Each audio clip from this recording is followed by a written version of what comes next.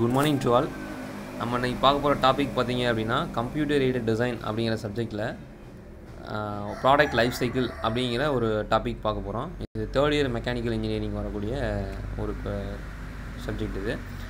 இந்த டாபிக் வந்து ரொம்ப ரொம்ப இம்பார்ட்டன்ட் டாப்பிக்கு. எந்த ஒரு மெக்கானிக்கல் காம்போனன்ட் மேனுஃபேக்சரிங் பண்ணணும் அப்படின்னாலும் இந்த ப்ராடக்ட் லைஃப் சைக்கிள் கண்டிப்பாக தெரிஞ்சிருந்தால் மட்டும்தான் அந்த ப்ராடக்ட் லைஃப் சைக்கிள் படி தான் அதை மேனுஃபேக்சரிங் பண்ணுவாங்க அப்படிங்கிறத கிளியராக ஃபஸ்ட்டு சொல்லிடுறேன். ஸோ ஃபஸ்ட்டு வந்து பார்த்திங்க அப்படின்னா இதில் வந்து ஒரு 3 விதமாக இதை பிரிக்கிறாங்க. ஒன்று வந்து பார்த்திங்க அப்படின்னா சிந்தசிஸ் பார்ட்டுன்னு சொல்லுவாங்க. செகண்ட் வந்து பார்த்திங்க அப்படின்னா டிசைன் அண்ட் அனலைசிஸ் பார்ட்டுன்னு சொல்லுவாங்க. தேர்ட் ஒன்று பார்த்திங்க அப்படின்னா மேனுஃபேக்சரிங் பார்ட்டுன்னு சொல்லுவாங்க. இந்த ப்ராடக்ட் லைஃப் சைக்கிளை வந்து 3 விதமாக பிரிக்கிறாங்க. திரும்ப ரிட்டர்ன் சொல்கிறேன், 3 விதமாக பிரிக்கிறாங்க. ஒன்று வந்து பார்த்திங்க அப்படின்னா சிந்தசிஸ் பார்ட் அப்படின்னு சொல்லுவாங்க. அதாவது தகவல்கள் கலைஞ்சி தொகுப்பு. தகவல்கள் ஒரு பர்டிகுலர் காம்போனன்ட் பண்ண போகிறோம் அப்படின்னா அந்த காம்பவுண்டோட இன்ஃபர்மேஷன் ஃபஸ்ட்டு கலெக்ட் பண்ணணும், ஓகேங்களா? ஸோ அதான் சிந்தசிஸ் பார்ட்டில் பண்ணுறாங்க. அண்ட் தென் செகண்ட் ஒன்று பார்த்திங்க அப்படின்னா டிசைன் அண்ட் அனலைசிஸ். அந்த கலெக்ட் பண்ண பார்ட்டை வச்சு ஒரு டிசைன் பண்ணி அதை அனலைஸ் பண்ணுறது, ஓகேங்களா?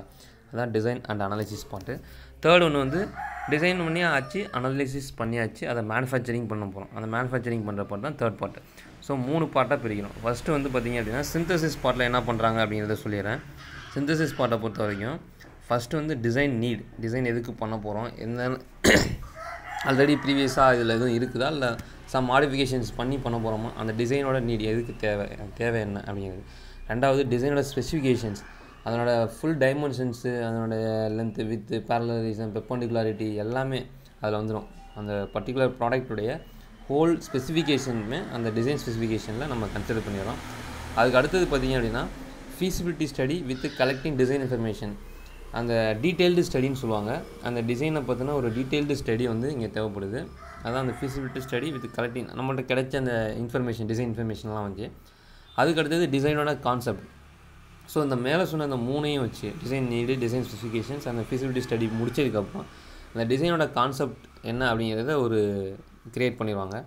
ஸோ இது வரைக்கும் பார்த்திங்க அப்படின்னா சிந்தசிஸ் பார்ட்டு தான். அண்ட் தென் இனிமேல் உள்ளே வரப்போகுது பார்த்திங்க அப்படின்னா அனலிசிஸ் பார்ட். அதாவது டிசைன் அண்ட் அனலிசிஸ். இந்த CAD அண்டு CAEன்னு கொடுத்தாங்க அப்படிங்களா, computer aided design, computer aided engineering. Computer aided engineering அப்படிங்கிறது ஒரு அனலைசிஸ் பார்ட், ஓகேங்களா? அனலைசிஸ் சாஃப்ட்வேர் தான் CAEன்னு சொல்லுவாங்க, கம்ப்யூட்டர் எய்டட் இன்ஜினியரிங் சொல்லுவாங்க. ஸோ வந்து கிடைச்ச டிசைன் இன்ஃபர்மேஷன்ஸ்லாம் வந்து பார்த்திங்க அப்படின்னா அனலிசிஸ் மாடலில் ஃபஸ்ட்டு கொடுக்குறாங்க. ஸோ அனலிசிஸ் மாடலில் வந்து ஒரு பர்டிகுலர் காம்போனண்ட்டை பண்ணுறதுக்கு தேவையான அந்த எல்லா டூல்ஸு நம்மள்ட்ட இருக்குதா அப்படிங்கிறத, டிசைன் டூல்ஸ் எல்லாமே நம்மள்ட்ட இருக்குதா அப்படிங்கிறத ஒரு பிஃபோராக ஒரு அனலைஸ் பண்ணிடுறோம். அண்ட் தென் பார்ட்டை டிசைன் பண்ணுறோம். அந்த என்ன காம்போனண்ட்டோ அந்த காம்போனண்ட்டை டிசைன் பண்ணுறோம். டிசைன் பண்ணதுக்கப்புறம் பார்த்திங்க அப்படின்னா அதை அனலைசிஸ் பண்ணுறோம். அனலைசிஸ் பண்ணுறதுக்கு டிஃப்ரெண்ட் அனலைசிஸ் சாஃப்ட்வேர்ஸ்லாம் இருக்குது. ஆன்சிஸ் இருக்குது. ஸோ அந்த ஆன்சிஸ் சாஃப்ட்வேர் மூலமாக கூட நம்ம என்ன பண்ணோன்னா அந்த பர்டிகுலர் காம்போனண்ட்டில் லோடு, ப்ரெஷரு, ஃபோர்ஸு, இந்த மாதிரி டிஃப்ரெண்ட் பேராமீட்டர்ஸ் அப்ளை பண்ணி அதை வித்ஸ்டாண்ட் பண்ணுற அளவுக்கு அதுக்கு அந்த பர்டிகுலர் ப்ராடக்ட்டுக்கு கெப்பாசிட்டி இருக்கா அப்படிங்கிறத நம்ம அனலைசிஸ் பண்ணிடலாம். ஸோ அனலைசிஸ் பண்ணி அதுலேருந்து எது பெஸ்ட் அப்படிங்கிறத ஆப்டிமைசேஷன் பண்ணி எடுக்கிறோம். ஸோ ஆப்டிமைசேஷன் பண்ணி அதை என்ன பண்ணுறோம் அப்படின்னா எவாலுவேட் பண்ணுறோம். ஸோ நம்ம பர்டிகுலர் டிசைனை எவாலுவேட் பண்ணுறதுக்கு பார்த்திங்க அப்படின்னா ஒரு ப்ரோட்டோடைப் மாடல் மாதிரி ஃபஸ்ட்டு ஒரு ரெடி பண்ணணும். ஸோ அது பிஃபோராக ரெடி பண்ணுறதுக்கு முன்னாடி நம்ம நார்மலாக இந்த பர்டிகுலர் காம்போனண்ட்டை மேனுஃபேக்சரிங் பண்ணி நம்ம ஃபங்க்ஷன் பண்ணுறப்ப இந்த மாதிரி இதெல்லாம் என்னென்ன டிஃபிகல்ட்டிஸ்லாம் இருக்குது, என்னென்ன டிஃபிகல்ட்டிஸ்லாம் வராமல், இந்த டிஃபிகல்ட்டிஸ்லாம் எப்படி ஓவர் கம் பண்ணுறது எல்லாமே இந்த டிசைன் எவாலுவேஷன் பார்ட்டில் கம்ப்ளீட் பண்ணிடுவாங்க. ஸோ அது முடிஞ்சதுக்கப்புறம் பார்த்திங்க அப்படின்னா அதை டாக்குமெண்டேஷன் பண்ணுறது.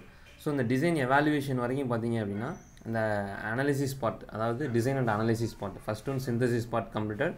செகண்ட் ஒன் பார்த்திங்க அப்படின்னா design and analysis part. Design and analysis பார்ட்டுங்கிறது இந்த டிசைன் எவாலுவேஷன் அதோடு முடிஞ்சிருது. ப்ளஸ் டிசைனை நம்ம அனலைஸ் பண்ணியாச்சு, எவாலுவேட் பண்ணியாச்சு அப்படின்னா அதை அடுத்து என்ன பண்ணணும், டாக்குமெண்ட் பண்ணி வச்சுக்கணும் in future use.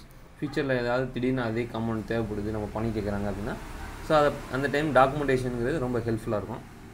So design documentation முடிஞ்சிருச்சு அப்படின்னா அடுத்த பார்ட் பார்த்திங்க அப்படின்னா கம்ப்யூட்டர் எய்டட் மேனுஃபேக்சரிங். ஸோ இதில் பார்த்திங்க அப்படின்னா இதுதான் தேர்ட் பார்ட்டு. அந்த டிசைன் கம்ப்ளீட் ஆகிடுச்சு அப்படின்னாலே அடுத்தது என்ன பண்ணுவாங்க அப்படின்னா அந்த காம்போனண்ட்டை மேனுஃபேக்சரிங் பண்ணுறதுக்கு என்னெல்லாம் பண்ணணும் அப்படிங்கிறது. ஸோ அதில் பார்த்திங்க அப்படின்னா ஃபஸ்ட்டு ஒன்று இஸ் ப்ராசஸ் பிளானிங்.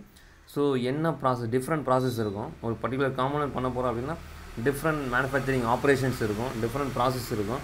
ஸோ அந்த ப்ராசஸ் என்னென்ன ப்ராசஸ் இருக்குது, கட்டிங்கு, அதுக்கப்புறம் பார்த்திங்க அப்படின்னா ட்ரில்லிங் இருக்கும், ஷேப்பிங் இருக்கும், நர்லிங் இருக்கும், த்ரெட் கட்டிங் இருக்கும், போரிங் இருக்கும், இந்த மாதிரி டிஃப்ரெண்ட் மேனுஃபேக்சரிங் ஆப்ரேஷன்ஸ் இருக்கும். இப்போ ஹீட் ட்ரீட்மெண்ட் போனீங்க அப்படின்னா அனிலிங், குஞ்சிங், நார்மலைசிங், டெம்பரிங், இந்த மாதிரி டிஃப்ரெண்ட் ப்ராசஸ் இருக்குது. ஸோ ஃபோர்ஜிங்கில் போனீங்க அப்படின்னா ஃபஸ்ட்டு வந்து கட்டிங் முடிஞ்சு அதுக்கப்புறம் ஃபர்னஸில் ஹீட் பண்ணி அதுக்கப்புறம் ஃபோர்ஜிங்கில் அடித்து திரும்ப அதை ஹீட் ட்ரீட்மெண்ட் பண்ணி அதுக்கப்புறம் பார்த்தீங்க அப்படின்னா அது வந்து எண்டிட்டில் செக் பண்ணி அதுக்கப்புறம் பார்த்தீங்க அப்படின்னா அதை வந்து மெஷினிங் கொடுப்பாங்க. ஸோ இதெல்லாம் வந்து process flow.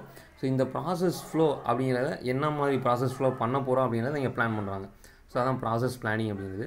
So process planning complete ஆகிடுச்சு அப்படின்னா அடுத்தது எங்கே போகிறாங்க அப்படின்னா இந்த 4 பேராமீட்டர்ஸும் ஒன்றோட ஒன்று இன்டர் கனெக்ட் ஆகிருக்கும். So production planning, design and procurement of new tools, அடுத்தது material ordering, CNC DNC programming. So இது 4 பார்த்தீங்க அப்படின்னா ஒன்றோட ஒன்று இன்டர் கனெக்ட் ஆகிருக்குது. ஸோ ப்ரொடக்ஷன் பண்ணணும் அப்படின்னா அந்த ப்ரொடக்ஷன் பண்ணுறதுக்கு பிளானிங் பண்ணணும். எவ்வளோ லேபர் வச்சு பண்ண போகிறோம், என்ன மிஷினரிஸ்லாம் பண்ண போகிறோம், நம்மள்கிட்ட போதுமான அளவுக்கு எக்யூப்மெண்ட் ஃபெசிலிட்டிஸ், டூல்ஸ் ஃபெசிலிட்டிஸ்லாம் இருக்குதா. ஸோ அந்த இதுதான் அதில் பார்க்குறோம். டிசைன் நியூ டூல்ஸ் ஏதாவது நம்ம பண்ணணுமா, இல்லை நியூ டூல்ஸ் பண்ணணும் அப்படின்னா அதுக்கு தனியாக டிசைன் ரெடி பண்ணணும். ஸோ மெட்டீரியல் நம்மள்கிட்ட இருக்குதா இல்லை ஆர்டர் பண்ணி வாங்கணுமா. ஸோ அந்த material ordering, CNC DNC programming, நம்ம பண்ண போகிற அந்த பர்டிகுலர் காம்போனண்ட்டுக்கு சிஎன்சி ப்ரோக்ராமிங் கிரியேட் பண்ண வேண்டியது இருந்துச்சு அப்படின்னா அது சிஎன்சி ப்ரோக்ராமிங் கிரியேட். ஸோ இது 4 பார்த்திங்க அப்படின்னா ஒன்றோட ஒன்று இன்டர்கனெக்ட் ஆகிருக்கு. ஸோ இது 4 ஓகே ரெடியாக இருக்குது நம்மள்கிட்ட அப்படின்னா அடுத்தது என்ன பண்ணுவாங்க அப்படின்னா அந்த பர்டிகுலர் காம்போனண்ட்டை ப்ரொடக்ஷன் ஸ்டார்ட் பண்ணிடுவாங்க.